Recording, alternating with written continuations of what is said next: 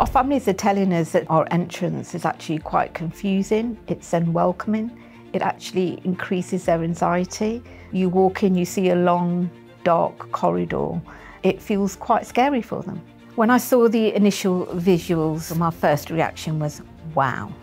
I honestly felt I was transported. I was absolutely amazed. I could feel the difference it was going to make. It'll be a huge difference, just because so much time is spent here. There's times where you can be here just coming in, go straight to an appointment, or there's times we're here all day, isn't it? We have a lot of appointments. It's that gap in between appointments. This would then be the place that you'd come, rather than having to go outside of the hospital. And it's British weather, you can't always go out into town. What would you like to see in the new front entrance?